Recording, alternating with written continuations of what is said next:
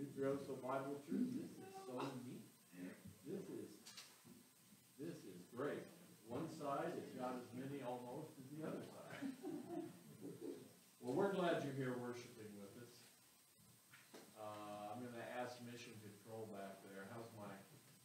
Am I okay, Faith? She's checking. 20-second lag. All right. While that's happening, go ahead and grab your glow-in-the-dark bulletin that Linda printed. We'll go over some quick, and actually they're not quick at all. So we'll just sort of languish in the announcements this morning. And I've got a couple to make. Doesn't the sanctuary look nice? It does. Just walking through the door puts you in the spirit. And let's check out the church bulletin board. Of course, Bible study on, there we go, just came up. Bible study on Tuesday at 2 o'clock. Still in Revelation. And I was talking to Pastor, and we had an excellent group this past Tuesday. And plan on attending that. It really opens your eyes as to what we've got to look forward to. Also, there is an announcement in the bulletin about Lex and Heidi having a Christmas party. And that is on December 18th, starting at 4 p.m. You can contact them if you're not sure where they live. Most of you know. And they have a very nice celebration planned. Also, I wanted to mention the nativity ornaments that are on that Christmas tree, because we are having a Christmas Eve service again. And that will be on, of course, Christmas Eve. Oh, I know what you're thinking. So at 5 p.m. On Christmas Eve, it'll be about an hour, right, Pastor? Candlelight service at the end, singing Silent Night. And after that service has concluded, then if you wish, you can come up and take a nativity ornament right off the tree. Pretty neat, huh? And speaking of nativity, this came to mind, and it has everything to do with it. There was a gentleman who, in West Texas, how lots of little towns are right off the freeway, and you can drive by. You'll see one exit, and you'll know that you're passing a little West Texas town because it's got a water tower or a grain elevator. And so this guy was going through a West Texas town early in December, and as he got off, he needed to get some gas, and he got off, and right there on the left was this immaculate nativity scene in front of a church, right in the front yard. I mean, great attention to detail. Freshly painted, everything looked accurate and was in the right place, really bright, caught everyone's attention. And one thing that he noticed was that the three wise men were completely decked out in fireman's attire. They had firefighting helmets on. One was carrying an axe. They had turnouts and boots. And he says, he's thinking to himself, that is very unusual. So he went on into town, got some lunch, and then as he's leaving town, he looked down at the gas gauge and thought, well, I better top it off right now. So he pulled into a Minute Mart, and went in and paid for his gas, and he just couldn't help but ask the lady that was running the cash register about that nativity scene. And he said, it's a great-looking nativity scene, but myself, and I'm sure everyone that looks at it, has got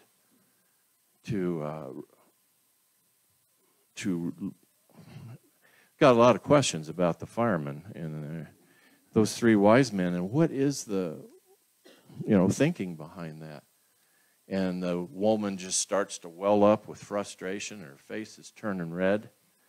And she said, well, you doggone Yankees are all the same, aren't you?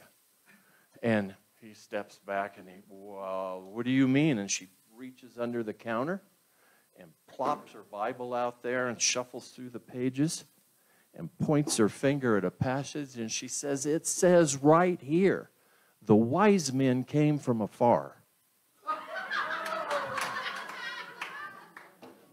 Remember, West Texas. Yeah. Okay, moving on. Okay, if you'd like a copy of that, I have some. So, all righty. Anyway, I just wanted to tie that in with the nativity ornaments. And I don't think you'll see any wise men there with firefighting gear on, but I wanted to thank the church too for your tithes and offerings. This church is a giving church, let me tell you. And it's Christmas time, and we traditionally give our missionaries a Christmas gift. The missions committee will be dealing with that. But where's John? Oh, there's John. John set up online giving, which has turned out to us, it's working successfully, right? So you can give online. You can drop your tithe or offering in the offering slot back there. You can mail it in. Linda always puts the address on the bulletin.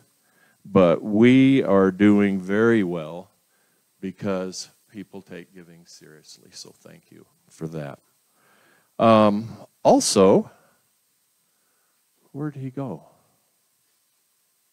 Jerry, I saw Jerry come through here. Oh, there he is. Jerry, it's good to see you. And good to see Kim back, and Dave and Cindy.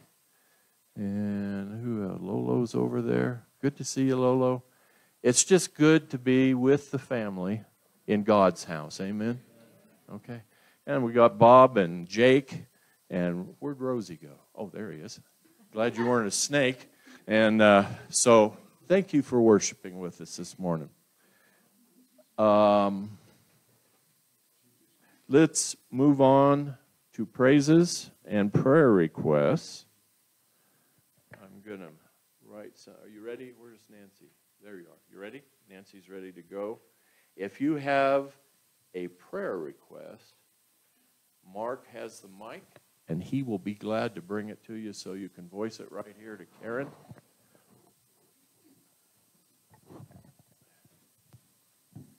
My friend Tammy has to have a heart transplant. So I'm asking for prayer for her. She's probably going to have an artificial heart until she can get one, because you have to get on the list for it. So just prayer. She's saved, so that's good, but her husband's not. So prayers just that God work in this whole situation, okay, in whatever way he will. Thank you for that. Good to see the two of you back, as a matter of fact. Nancy, you got all that? She does. Any other? Oh, over here to Jody.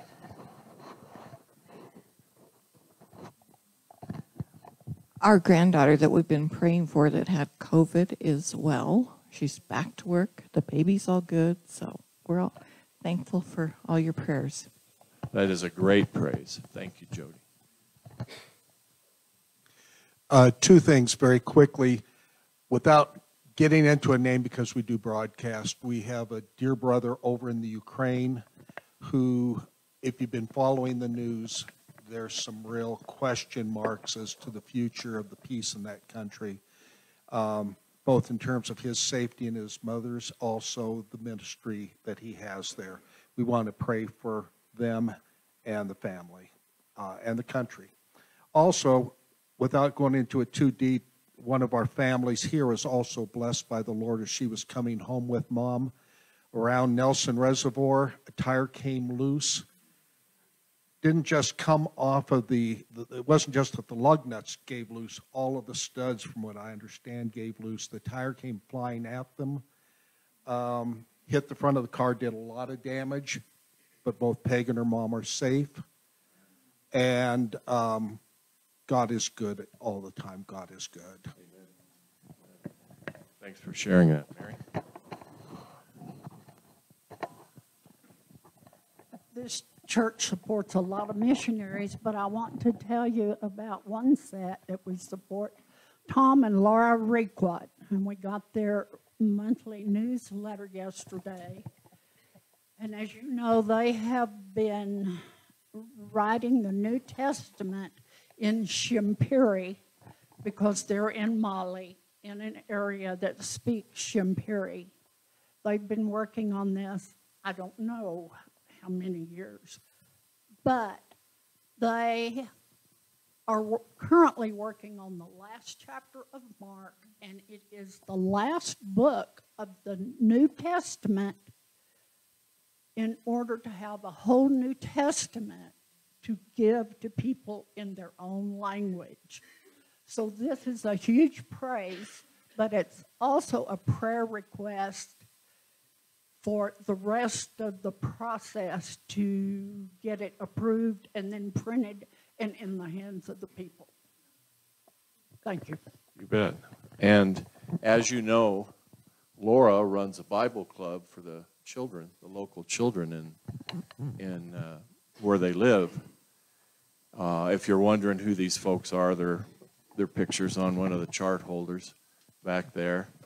And these children memorize verses, scripture verses, and get prizes and whatnot for doing so. And one thing, I was reading their email that just, I think I put it back there, it's in the slot. They have, I don't remember his name, but there is a young man working on his 2,000th memory verse. Is that not incredible? 2,000 scripture verses memorized. So, all right. Any other prayer requests or praises? Linda's got one.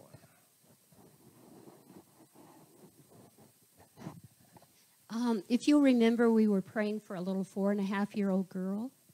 I got a report last night that she has now finished all of her radiation, and they're trying to get her off of steroids. But every time they try to get her off, it doesn't go well. So we need to continue to pray for her that they might be able to get her off of that.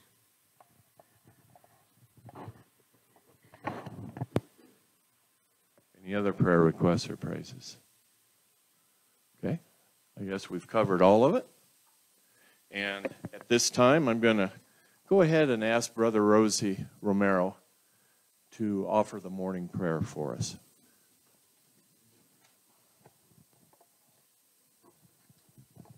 Father, we come to you in thanksgiving that we can meet comfortably in this facility, in this country, at this time.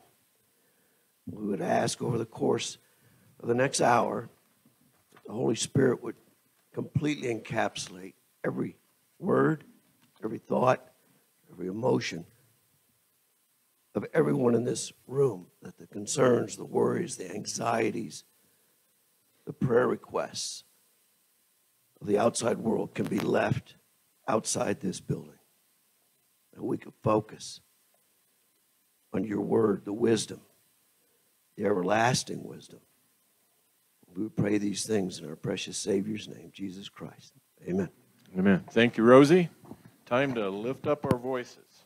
Amen. Hallelujah. Will you all stand and join us as we just lift up the name of our Lord Jesus?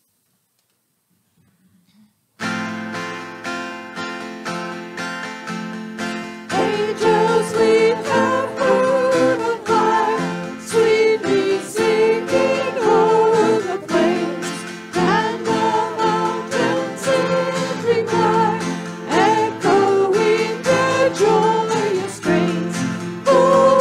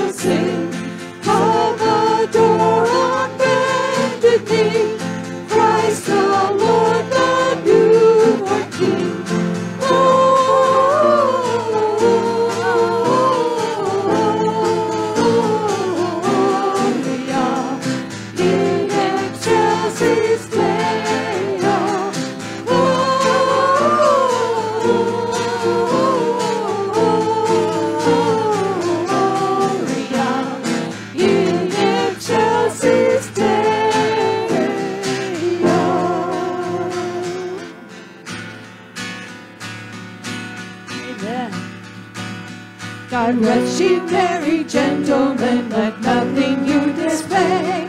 Remember Christ our Savior was born on Christmas Day to save us all from Satan's power when we were gone astray.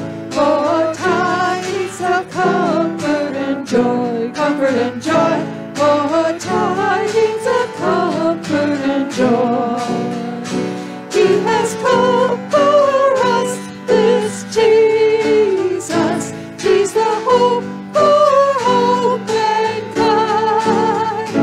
He has come for us, the Messiah, for to give us life.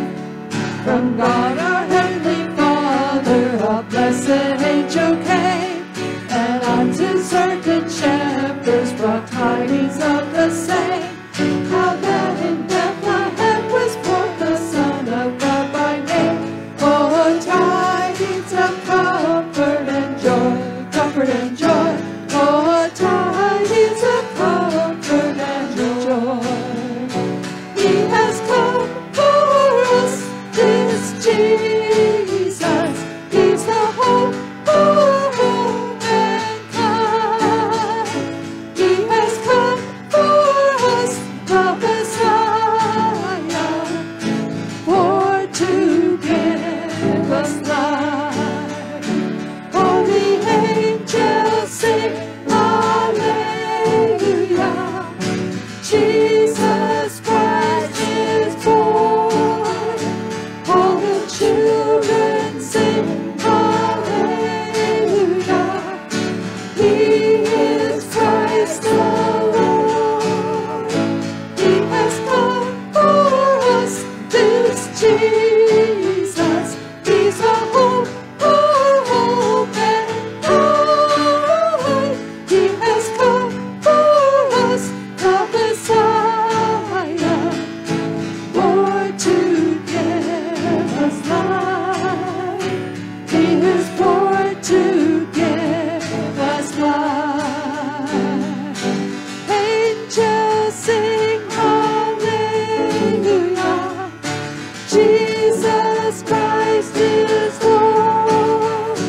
All the children sing hallelujah. He is Christ the Lord. Amen. Amen. You may be seated at this time. Hallelujah. Praise the Lord. Oh, yes. Our Lord Jesus, the light of the world. They all prayed for a miracle 2,000 years ago. And we're praying for a miracle on his return. We are in the season of his return. Amen? Amen. Amen.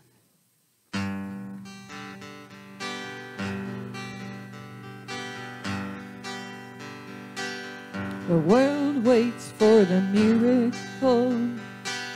The heart longs for a little bit of hope. Oh come, Emmanuel. A child prays for peace on earth, and she's calling out from a sea of hurt. Oh come, Emmanuel.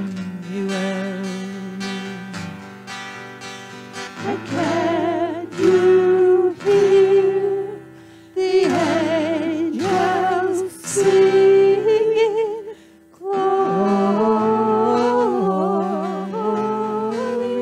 to the light of the world? Glory to the light of the world. It is here. The drought breaks with the tears of a mother. A baby's cry is the sound of love. Come down, Emmanuel. For hear the song for the suffering. Here's Messiah, the Prince of Peace has come. He has come, Emmanuel. Oh,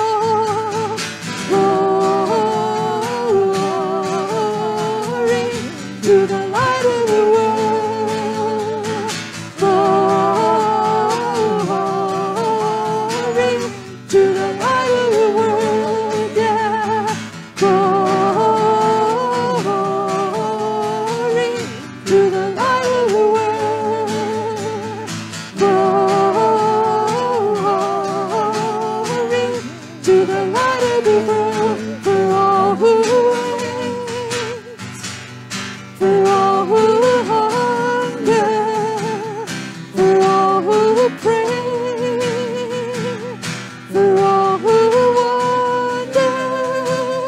Behold your King, behold Messiah, Emmanuel, Emmanuel. Glory to the light of the world. Glory to the light of the world.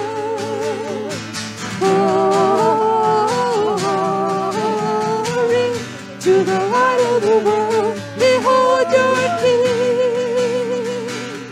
Behold Messiah. Emmanuel. Emmanuel.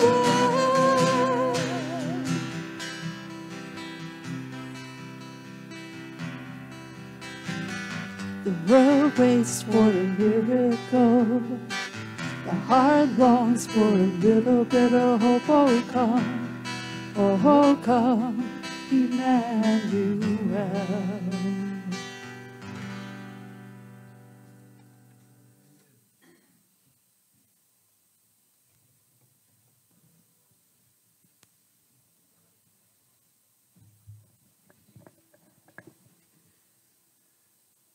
Before Rosie comes up, this is a blessing for me. You know, in this man, he is to me kind of a trifecta of blessings.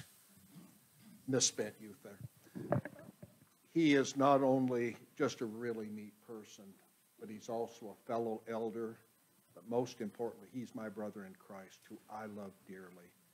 And the only thing that's wrong with Rosie and Jennifer is that we don't get a chance to see him as often as I wish we did. So it's my pleasure to welcome our brother, an elder of this church, Rosie Romero. Go ahead.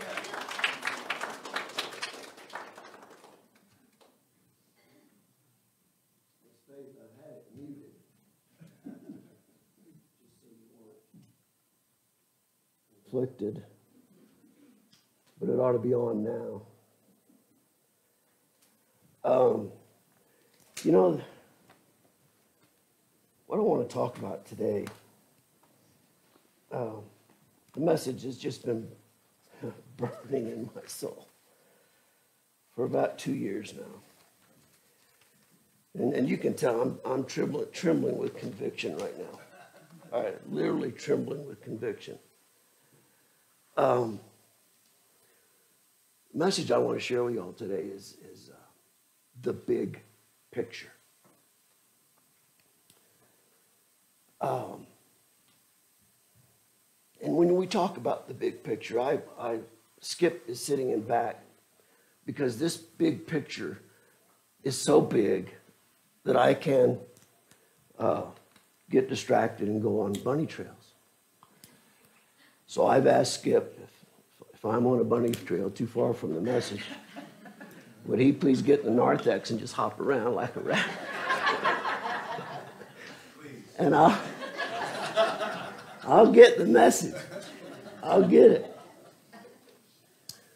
But two components of the big picture that are undeniable are love and unity. And it isn't by mistake that 15 minutes ago, I was convicted by the Holy Spirit with a flame that is burning to the marrow of my bones at this moment. And that someone in my earlier life who I was closer to than a brother, and I've got 2 brothers and 5 sisters. We parted ways almost 25, 30 years ago and haven't talked. And his wife shows up in this church today. It is so convicting that I'm bringing a message of unity and love. And the Holy Spirit walks Kim into this church. Oh, man, oh, man. Thank you, Lord.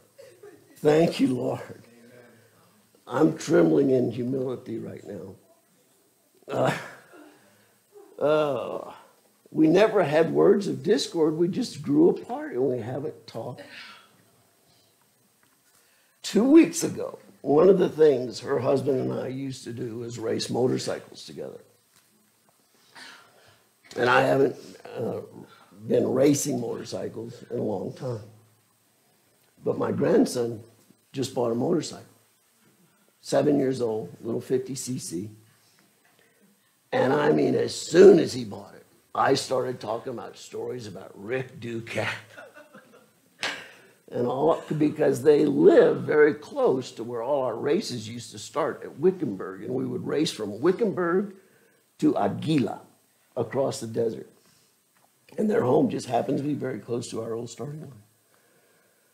So Rick was in our family conversation just 2 weeks ago. Oh, man. So let's get back to the big picture. When we talk about big picture corporately, you know, you can be talking about financial goals, sales goals.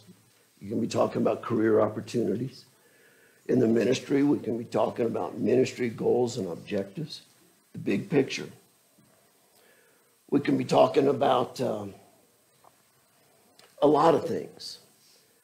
But there's really only one big picture. Only one that will stand from everlasting to everlasting. That will stand unchallenged. That will stand absolutely perfect for all of time. The big picture. And you know what? This little church plays a role in that big picture. This church is about 35 years old. Generally speaking, that would be considered about one generation. Okay? We filed the Articles of Incorporation on this church March 6th of 1990. Sometime about 86 or 87, 5 people met on a hill somewheres overlooking this piece of property. The property was already purchased and paid for. Somewheres on a hill, 5 people stood there. One of them was Pastor Franz Tomlinson from Alpine Baptist. And then there was Ralph and Evelyn Moore. And then there was a woman by the name of Mary Pugh. I don't know who the 5th person was. Bob, maybe you do. They prayed that with this property paid for, they wanted it to be an implement to fulfill the big picture of God's plan in Nutrioso Valley. This church started with about 5 attendees. And we all met in the little house right back here that has the sunroom on the side of it. That was Ralph and Evelyn's home. We got to where their living room wouldn't quite hold the 9 or 10 people, and we moved the church to the community building, the Masonry community building in Nutrioso. And Ralph and I would have to go, come on in. Ralph and I would have to go there, and Bob, and we'd have to go there about an hour before service started. The building wasn't being used at the time. We had to get in there, start the heater, sweep up buckets of flies, and have a service. The Articles of Incorporation were filed. We became a formal 501c3. And I was called up in about the summer of 1988 and asked, do you think we could build a church? I had a construction company down in the valley at the time, and I said, I think we can put the resources together to get this done. The church was built originally on this property, but about 200 yards to the north.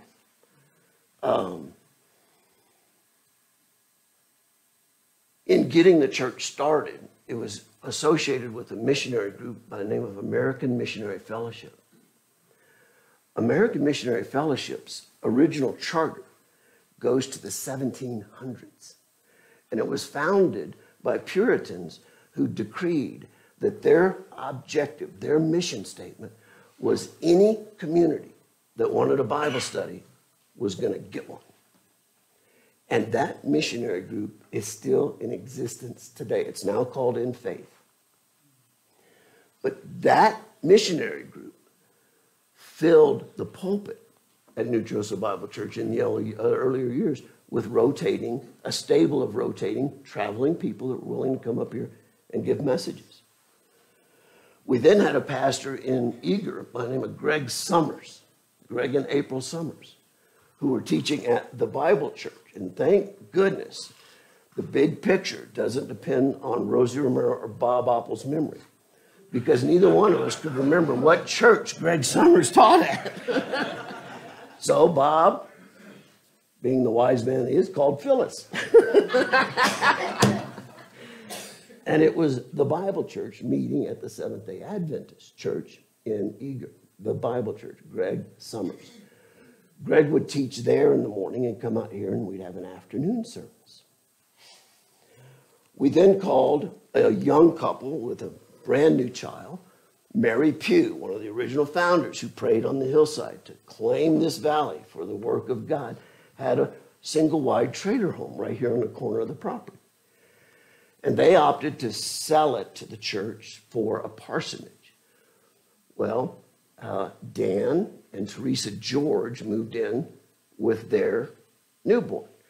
That didn't work out. They ended up moving into Eager and renting the house from the Moores, as I remember. Again, thank God, the big picture doesn't depend on my memory.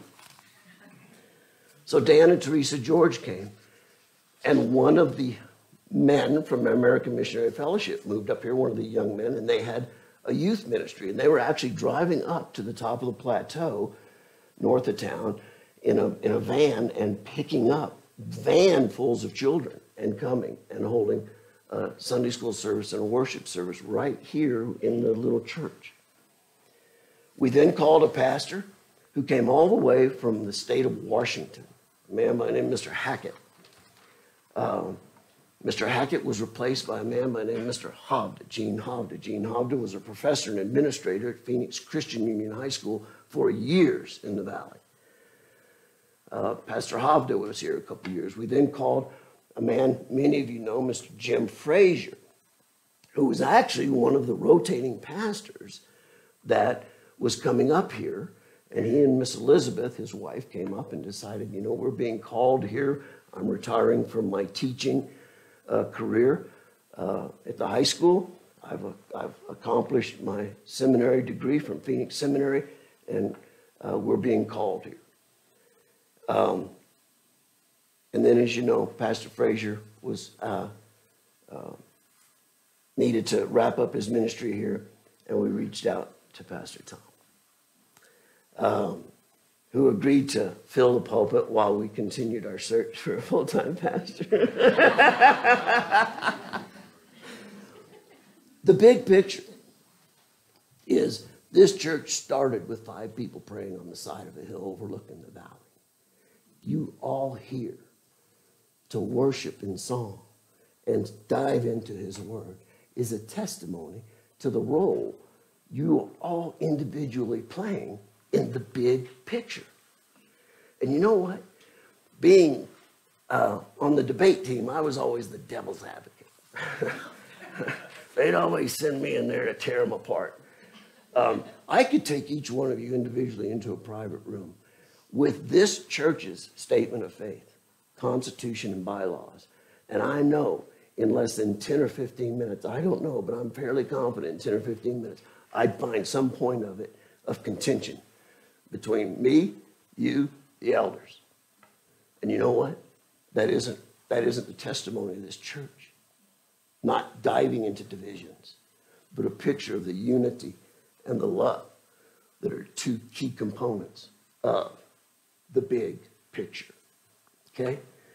So that's Nutrioso Bible Church, about a generation old, 35 years. Fasten your seatbelts and let's get in the time machine and go back 3,500 years. That's 1,500 generations ago. And let's go to the book of Psalms.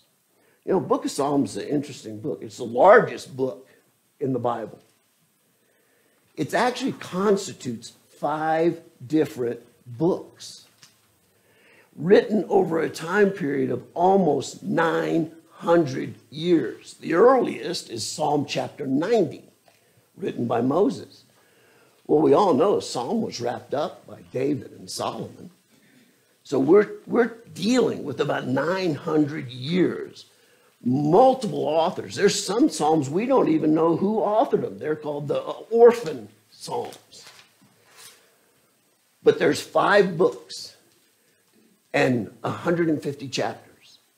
And it's amazing how that, over all those authors, over all those years, can be painting one big picture. Just one. Each of the 5 books constitutes a particular story God wants to talk to his chosen people about.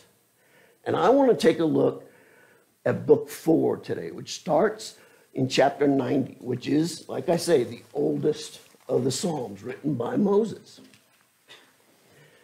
Now, book 4 is written when the chosen people are in Babylonian captivity, which we studied, thank you, Bruce, for today's Sunday school class on the captivity and the exodus of Egypt, a low point in the Jewish nation.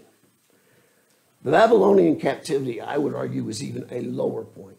They had seen the United Kingdom. They had seen King David. They had seen the streets of fulfillment, the city of fulfillment. They've seen the temple. They've seen the structure of the 12 tribes and everyone's role. And now, Nebuchadnezzar has come in and instilled a new king. Now, it didn't work well for that king, Zedekiah. He revolted. He actually started trying to make allegiance with Egypt. Kind of upset Nebuchadnezzar. So he takes Zedekiah and sits him in a chair, murders all of Zedekiah's family, and then pokes his eyes out and puts him in isolation for the rest of his life to die a natural death, knowing that's the last thing he saw. That's pretty tough. So we've got book 5 that's reaching out to the chosen people in Babylonian captivity. Now, Jeremiah has told the people, you're going to be there 70 years. But we want you, God wants you to marry, raise your family, build your homes, plant your gardens. You'll be there 70 years. Get settled. Okay? But book 4 is about get settled. But don't forget, there are no unkept promises from God. Not one. Amen. Not one. The question in Sunday school class this morning was, did the chosen people, did the Hebrews forget about God in the 400 years they were under Egyptian captivity? You know, the decision, I think, the consensus was there was always a remnant, okay? A remnant that kept a big picture. So in the Babylonian captivity, they're having to be told over and over and over again, there are no unkept promises of God. Okay? You've had this city, the United Kingdom has been split. David has passed. The kingdom has been deteriorated. The temple has been destroyed. Your homes have been obliterated. And you're being exported by foot and cart and donkey back to Babylon. Now that's, Miss Linda, that's like me coming to your house today, burning it down and saying, I'm taking you on a hike to Dallas. 1,000 miles. Now, it wasn't that far, like the Israelites leaving Egypt. It wasn't that far to the promised land, but they had to go spend 40 years in the Sinai desert. It took them 40 years to go a couple hundred miles.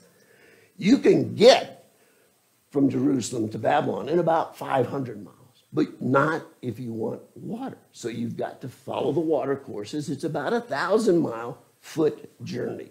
Okay, so I'm going to burn your house, and we're going to start a hike this afternoon. I don't know how long that takes. But you're being told, once there, get settled. Plant your garden. Marry. And all of book 4 is reminding you about what's going to be fulfilled. Now, book 3 ends in chapter 89, where a man by the name of Ethan. How many of you know Ethan? He's only mentioned like once or twice in the whole Bible. But he's mentioned in 1 Kings, where Solomon is given more wisdom than any man ever to live on earth. And Solomon is compared to Ethan. So Ethan is a very bright man, well known in the community. And Ethan, in chapter 89, spends 7 verses accusing God of being a liar. He says in verse 38, but now you've cast off and rejected us. You've renounced your covenant. You've breached all our walls. You've laid down our strongholds and ruins. All who pass plunder us.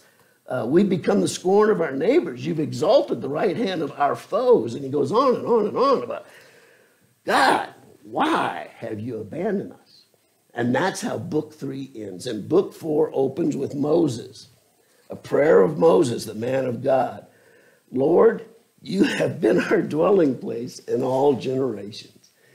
It's a beginning of a new book. We're going to quit accusing God of being a liar, incapable of keeping his promises. We're going to realign with a new vision and a new picture of the big picture.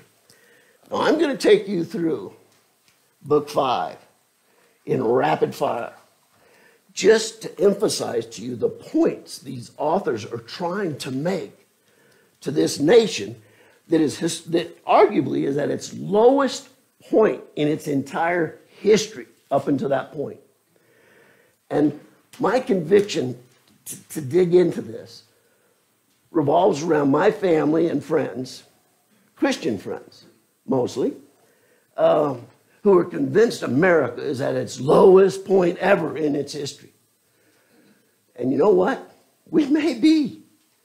But is that where we're going to spend our time dwelling?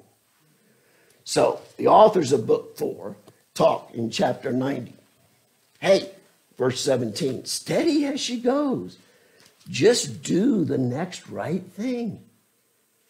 Quit thinking generations ahead of yourself. Do the next right thing. Settle. Plant a garden. Steady as she goes. Chapter 91 talks about my refuge and my fortress. This is where you can find your strength. This is where you can find your courage. 92 talks about you make me glad. I sing for joy. It's the reason we worship, because of all the kept promises of God over all the ages.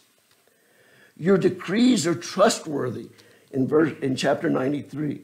94, the thoughts of man are but like a breath. No matter how deep you think you can go in theology and logic and physics, your thoughts are like a breath. Chapter 96 is a crusher, because it talks about creation has not lost confidence in God's promises. Not the fields, not the trees, not the oceans, the seas, or anything in them. Not the fields or anything in them. The heavens and the clouds and all that fly above. Nothing has lost confidence in the promises of God. So don't you lose confidence in the promises of God. Chapter 97, the Lord reigns. Let the earth rejoice. Chapter 98, for he has done marvelous things from eternity past. You know, I referred to Debate Club and Devil's Advocate. I was heavily engaged in apologetics for a long time. And I would always take those that didn't believe in creation, and I would ask them, just rewind the calendar in your head as far as you can go back. A couple thousand years, tens of thousands of years, maybe 100,000 years, maybe 1,000,000 years. Just keep rewinding until you get back to what you would consider the beginning. What was there? Well, the Big Bang. Well, there had to be an energy source for the Big Bang. There had to be an atom of oxygen. There had to be an atom of protein. There had to be an atom of carbon. Where'd those come from? Somewheres. You can rewind to the point that there must be a solid argument for intelligent design. Okay? You cannot, there's no beginning to the conversation about evolution. There's no beginning. No explicable beginning. You can start hopping like a bunny nest. I apologize.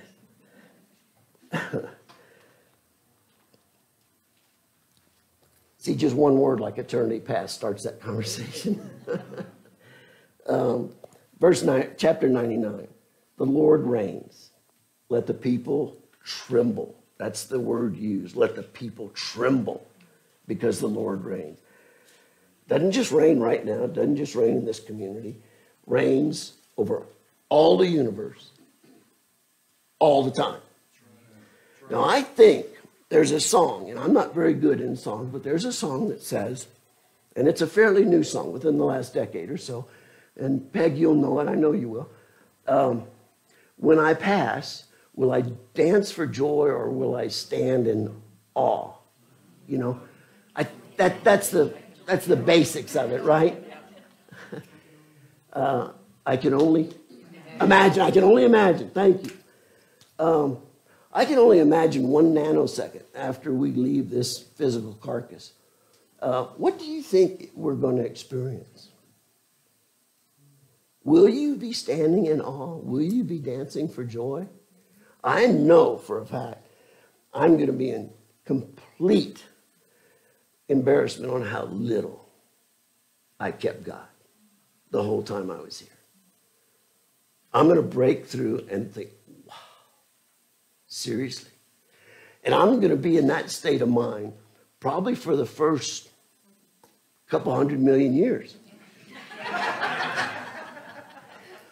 Do you think we would, when you meet a new person you're impressed with, there's an amount of time that goes by where pretty much you're familiar with that person and you can have a relationship with them, unlike the reverential position you held them in before you got to know them. Do you think we're ever going to reach a comfort level in the presence of this God who is in absolute control of this one big picture? I don't think so. I really don't. So chapter 99 is the Lord reigns. Chapter 100 is know the Lord is God. And know this, the Lord is good. Chapter 101, the author encourages us to ponder blamelessness, walk with integrity, not set before your eyes anything that is worthless. Those are big encouragements. Those are big concepts. They're ginormous.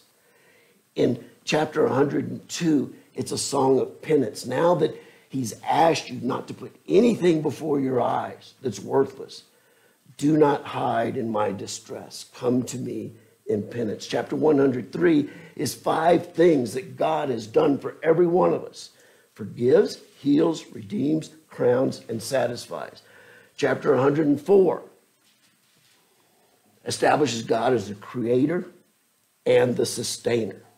Set the earth on its foundation so it may never be moved. It's going to be moved, but not until he decides. Chapter 105, and the book is coming to an end now. Chapter 105 is kind of recapping these lessons about not forgetting. Hold your thoughts captive. And it says, make known his deeds. Chapter 106 is a chapter of confession. So be reminded of God's greatness. Be reminded of the breath that you are, but be aware of the role that you're going to play and the role God has called you to participate in. And the doxology of chapter 4 is this: Blessed be the Lord, the God of Israel, from everlasting backwards to everlasting forward. No end, no beginning. And let all the people say amen. Amen. Praise the Lord. So the big picture, and then the great thing about the structure of the book of Psalms is that's book 4. Okay, Babylonian captives. Don't forget. Keep your focus. Keep your mind in the right place. Chapter 5, which starts in chapter 107 and goes to chapter 150, is all about the kept promises of God. That's all of book 5. And when I read Psalm now, I always go to my little spreadsheet cheat sheet and say, okay, what chapter is this in? And what is the focus of that particular book? It changes the way I read through, study, and am enriched by the book of Psalms. So, what is the big picture? Isaiah 14 talks about the son of dawn, son of day, who by his volition carries a big part of creation into chaos by saying, I will rule, I will sit on the throne. That's Isaiah 14, the beginning of chaos. That didn't change the big picture, okay? But it put in control of this earth a being that is destined, is incredibly brilliant, and is destined to keep us distracted from the big picture. Distracted by our theological differences, by our differences in what we do or don't like in our worship music, differences of our politics. And you know what? You can just take a few minutes every morning. I was going to bring the last 5 pages of the cover of the Arizona Republic. If you don't think there aren't distractions, there's a new variant to this virus. It's going to wreak havoc on all of civilization. There was a senseless murder at a high school in Michigan with a guy shooting students because he was upset with the teachers. There's an administration in charge of this country right now. Some of you may or may not agree with their rules. Don't spend your time anxiously chewing your fingernails over the distractions that are in the angelic warfare that is this life. Keep your mind, keep your heart restored, replenished, and energized and empowered by the filling of the Holy Spirit with a focus on the big picture. And when I want to do that, when I'm overwhelmed with the horrid news of the day or the distractions, I have my favorite verses. I go to Deuteronomy 4. Talks about keep that word on your mind when you lie down, when you rise up, when you walk by the way. Teach it to your children in chapter 6. Ecclesiastes sums it up pretty well in 2 verses in closing chapter 12. It says, hey, the whole sum of this, after the author of Ecclesiastes talks about the vanities of what profit is there in life. Things come, things go. There's a time to count. There's a time to let go. It makes no sense. And he finishes with, but the wholesome things is keep God's commandment. Stay focused on keeping God's commandment. Be holy. Strapped to a bed in the ICU for almost 3 months. I can't tell you how many times I prayed Philippians 4. Set your mind on things that are true, honest, just, pure, lovely, beyond repute. And while you can lay out here in a cot and look at the clouds, and oh, there's a bear, and oh, there's a lion chasing an antelope. I'm staring at an acoustic tile ceiling, looking at all the patterns and not able to move anything.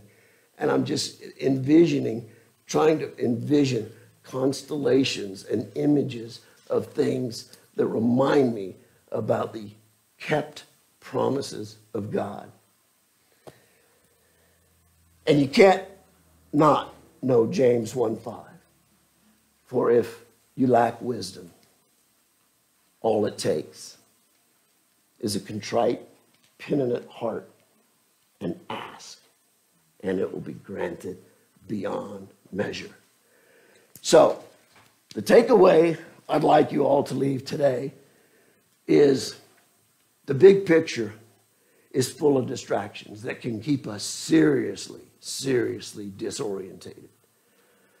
The two biggest components of the big picture are unity and love, and that's the testimony that this church has had in spite of the different people that have filled this pulpit, in spite of the people that have been on the board of elders. You know, we've been meeting for 35 years. That's over 400 meetings. I can never remember, Bob, correct me if I'm wrong, I can never remember a single vote this board ever took that wasn't unanimous. Can you? I don't think so. No. I can never remember. I've got minutes of over 400 meetings. There were disagreements, but we never came to a point where we were going to vote on a resolution concerning the ministry of this church where we weren't in complete unanimity. Help me, Bob. where we weren't unanimous. This church has been debt-free from day one. Never a penny in debt. And that church down there, 200 yards to the north, was built with 7 people attending here. Nutrioso Bible Church has a role in the big picture. Every one of us have a role in the big picture. And a part of the big picture is a perfect celebratory feast that we're about to participate in. That God allowed his only begotten Son to come and pay for every one of our sins so that we could have the unbelievable blessed opportunity to play a part in that big picture. When y'all walk out this door today, I hope you can carry with you for a week. Anytime somebody wants to start a conversation about the distractions, change the subject. How is that distraction going to impact your walk with the Lord this moment, this hour, this day? Pastor Jim Frazier told it to me when I had a company of about 100 employees and we were going through the biggest economic disaster, housing bubble crisis, and had no idea how the payroll was going to be met. And Pastor Jim said, Rosie, the darker it gets, the brighter we can shine. And that burned me, just like Miss Kim burned me this morning. Guilty. The darker it gets, the brighter we can all shine. Amen. Take that with the empowering encouragement of today's communion and continue to live the testimony of unity and love that this church has established in this community for 35 years. Let's close in prayer. Father, we come to you in thanksgiving for Scripture put together over so many years by so many different people that all proclaim one message. Your perfect, supreme position in all things forever, concerning every detail, every distraction. You've got it covered. Ignite in us a new conviction to be a light shining that hope, that love, that unity to everyone within our sphere of influence. We pray this in Christ's name. Amen. Pastor Tom is going to lead us in communion.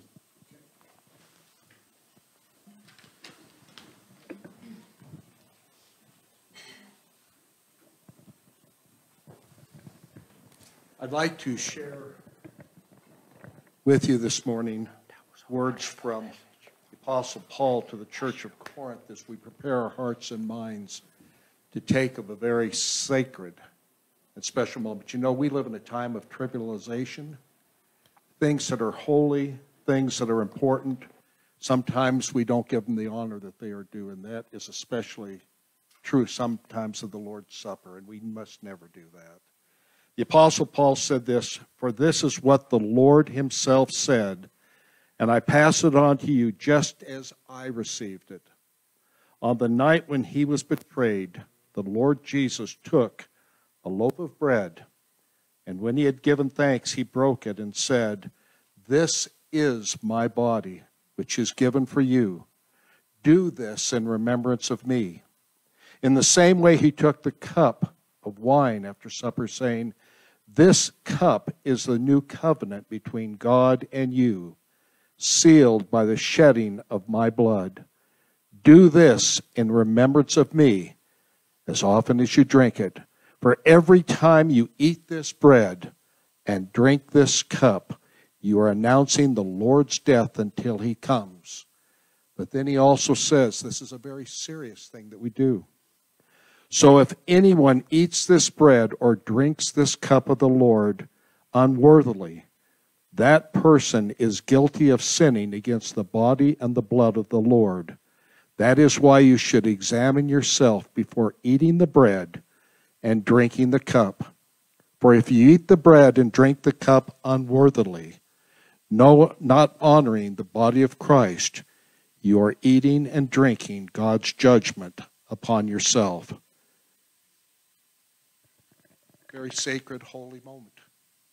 Not between you and me, but between you and our Lord.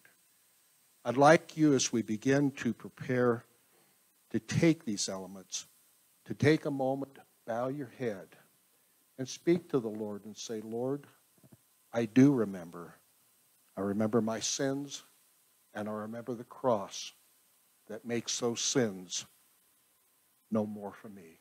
Would you take a moment and bow your head, please?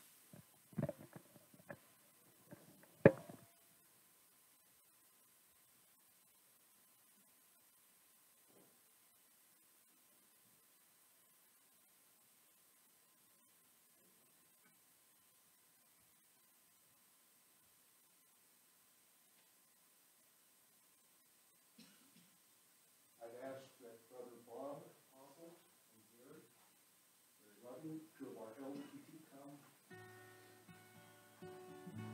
And would you help us?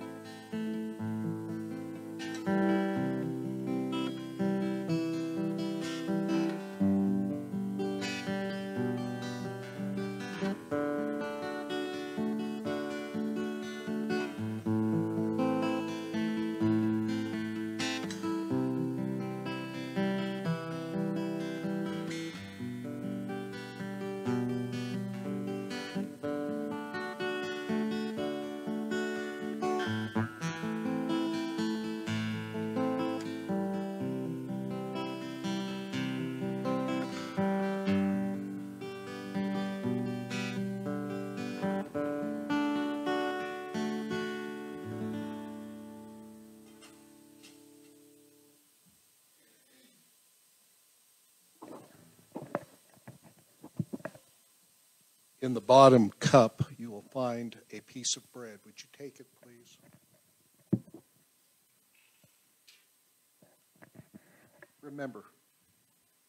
Remember, not only did the body of Christ, which was broken on a cross, taking the punishment that I deserved, and quite frankly, you deserved also. That should have been us on the cross. And yet the God of heaven came down, and that's what Christmas is going to be all about. He took human form, not because he needed a vacation, but because he loved us. And not only did his body, was it broken on that cross, but just as the children of Israel in the wilderness needed food called manna, so do we. Heavenly Father, help us to remember that it is not because of our good deeds that we are saved and forgiven, but it is because of your love for us. And that's a love that just didn't stop on the cross, but it's the manna that feeds us every day of our life. Help us to remember as we take it in Jesus' name. Amen. Take the bread, please.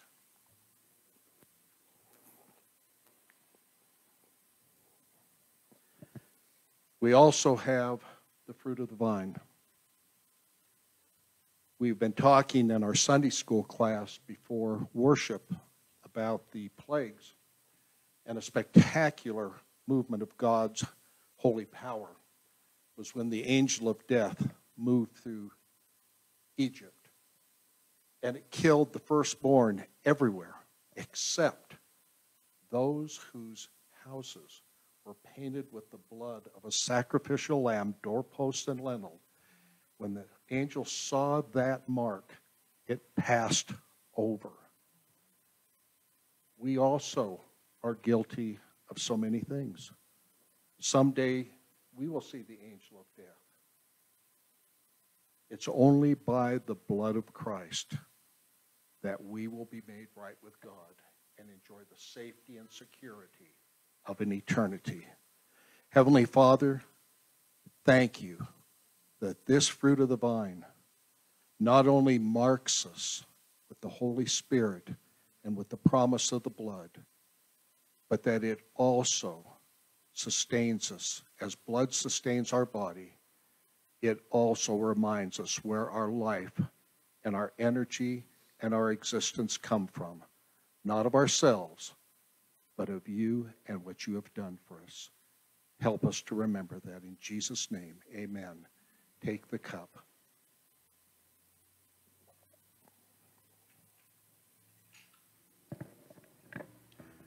Brother Rosie, it is always a privilege to be with you, but thank you for sharing the word this morning. The Bible says that an elder is apt to teach. You think that fits him? Amen. Thank you for allowing God to use you this morning to speak to us.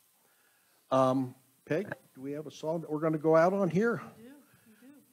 We have so much to be thankful for. And Rosie, I do thank you for the big picture. Sometimes we look at all of the distractions, personally, nationally. Keep your focus. Keep your focus, because no matter what's happening, God wins. God is sovereign. You're his kid. It's okay. All right, let's stand and say thank you to God as we dismiss. Amen. Go tell it on the mountain.